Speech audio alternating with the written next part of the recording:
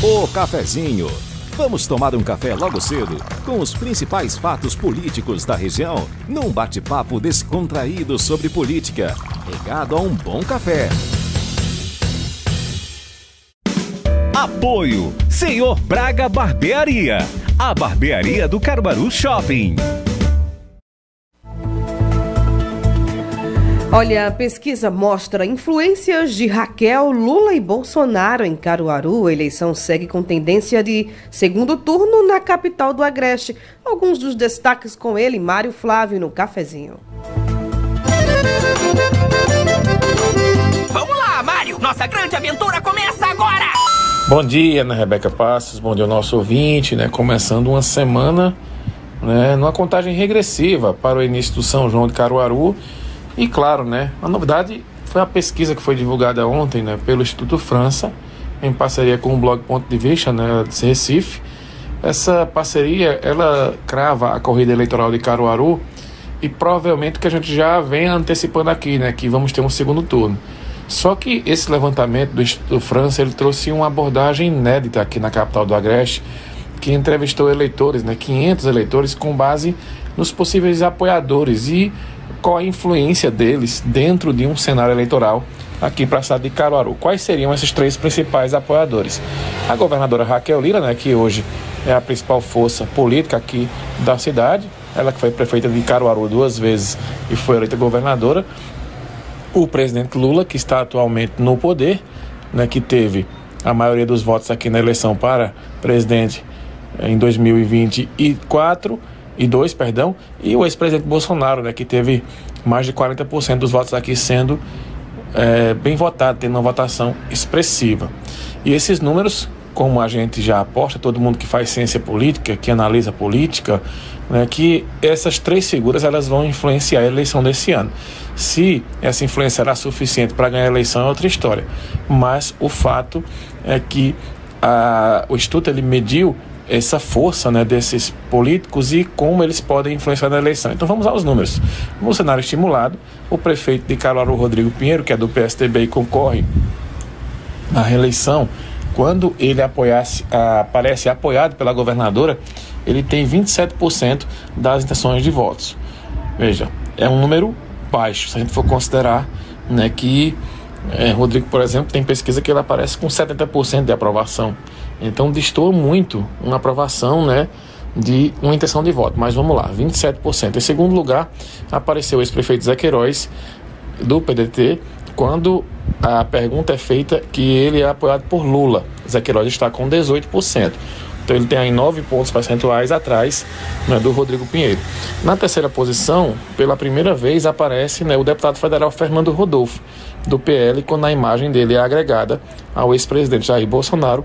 Ele aparece aí com 10% das intenções de votos. Então, os três principais cabos eleitorais hoje, aqui na cidade, Raquel Lira, ela dá 27% a Rodrigo Pinheiro, Lula dá 18% a Zé Queiroz e Bolsonaro dá aí 10% a Fernando Rodolfo.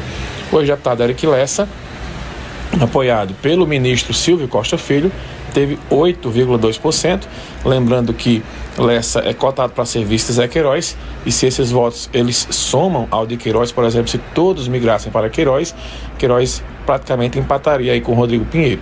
Na sequência vem Toninho Rodrigues, que é filho do ex-prefeito Tonigel, ele aí aparentemente com 3,6%, enquanto Armandinho, pré-candidato de Marília Reis, teria 2,88%. Michele Santos, do PSOL, teve 0,36%. Outros 3,64%, enquanto brancos e nulos, 14,91% não souberam responder à pesquisa. Com a margem de erro da pesquisa de 4 pontos percentuais para mais ou para menos, o cenário expõe a eleição a ser definida no segundo turno. Como os padrinhos ainda não estiveram presentes no município, pelo menos Lula e Bolsonaro, já que Raquel Lira só no mês passado veio aqui 4 vezes. Então, Queiroz e Fernando Rodolfo, eles podem crescer aí e tendem a polarizar, de acordo com esse levantamento, uma briga aí para ir para o segundo turno. Isso, claro, pegando essa metodologia da pesquisa. Um dos elementos captados pela pesquisa diz respeito a como o leitor define o seu voto no segundo o estudo, 22% escolhem com base nos debates e 22% avaliam a trajetória de cada político. Por sua vez, 29% se informam sobre política através da televisão e 18% pelas redes sociais, né, principalmente o Instagram. É um número interessante para que, né, os pré-candidatos eles possam avaliar. No cenário espontâneo, aquele que não são colocados os questionários nem os padrinhos políticos, né, quando apenas é perguntado em quem o eleitor ou a eleitora ele votaria na eleição desse ano, Rodrigo Pinheiro apareceu com 18%, seguido de Zé Queiroz com 8%, Fernando Rodolfo com 2%. Os demais candidatos não registraram 1% das sessões de votos, mas 53% não souberam ou não responderam nesse cenário, e outros 15% declararam voto nulo ou branco.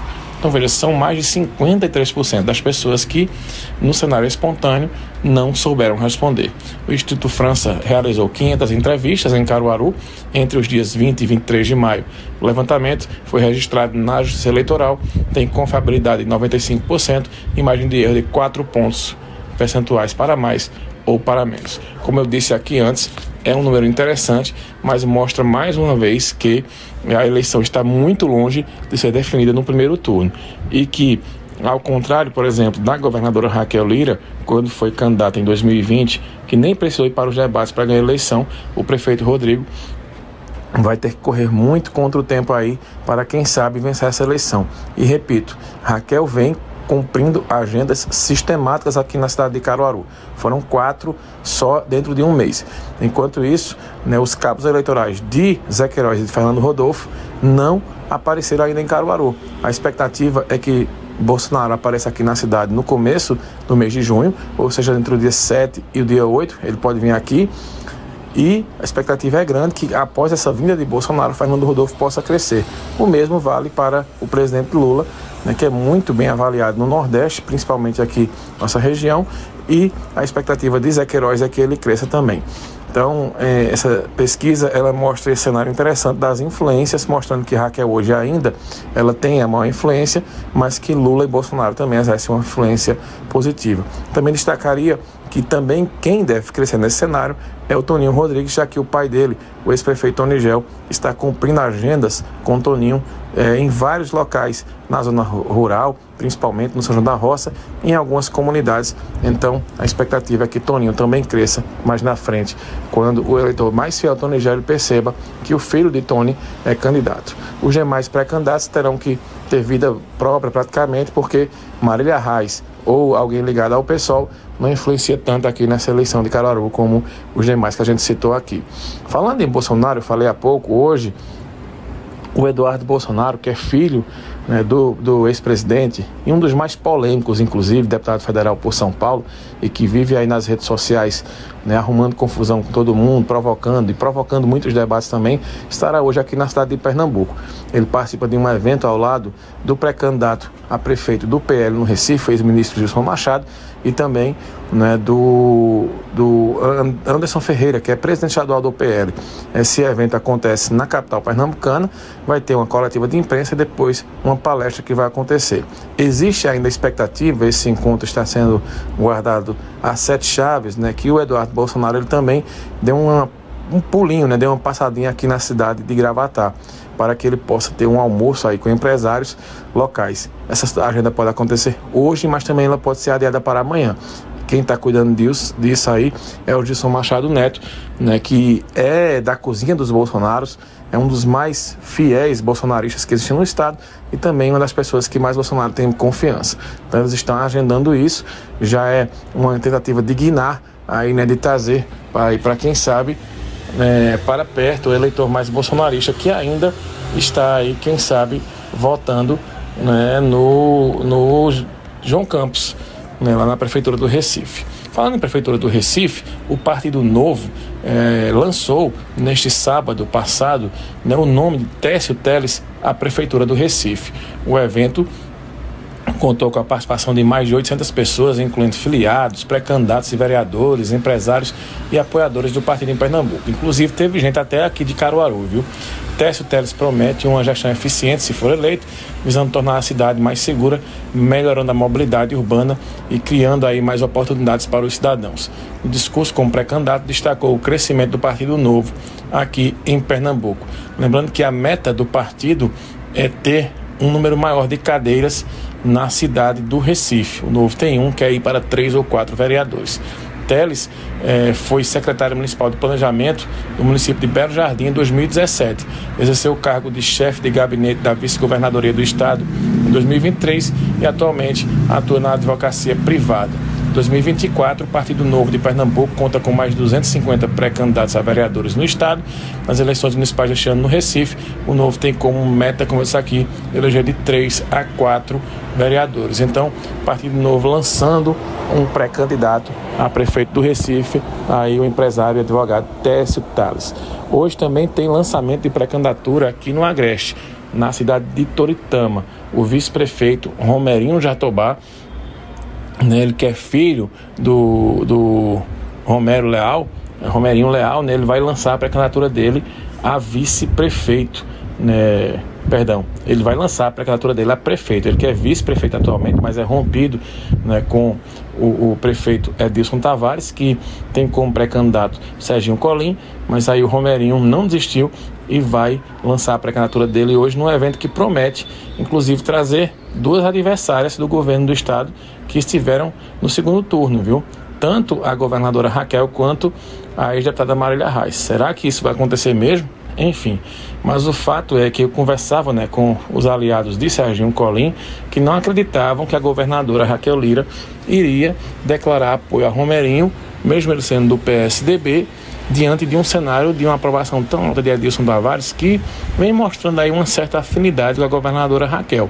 Essa ação está marcada para hoje. Os convites, inclusive para nós da imprensa que cobrimos política, já chegaram e garantem que a governadora estará presente hoje no lançamento da pré-candidatura. Como Edilson Tavares vai reagir, se ele fica na base do governo ou se ele vai para a oposição, o tempo dirá. Mas o fato é que Raquel, eu não vejo também ela como não apoiar um nome que é da base dela. O Romerinho é do PSDB, é do partido de Raquel, então não faz sentido ela não apoiar. Mas o fato é que Edilson Tavares, que está hoje no MDB, que é um partido que não está com Raquel no governo, mas Edilson sempre demonstrou querer estar próximo de Raquel. Mas a gente vai saber como isso vai influenciar nos próximos meses e também nas próximas movimentações políticas aqui, não só no Agreste, mas também do MDB como um todo no estado. Então, Ana, um balanço aí das movimentações políticas de hoje e também promete. Lembrando que esse fim de semana vai começar para valer o maior e melhor São João do mundo e, claro, São João é sinônimo sempre de muita política. Estaremos trazendo tudo aqui para os nossos ouvintes acompanharem dentro do Cafezinho aqui no Jornal. Daqui a pouco, no Manhã Cidade, mais informações também, para que a gente possa aqui trazer para os nossos ouvintes. E às 11 horas também teremos o Momento Cidade Entrevista aqui com a Vitória Oliveira, o professor Marco Aurélio e também o meu amigo André Santiago. Ana, eu volto com você. O Cafezinho. Vamos tomar um café logo cedo com os principais fatos políticos da região, num bate-papo descontraído sobre política, regado a um bom café. Apoio Senhor Braga Barbearia, a barbearia do Caruaru Shopping.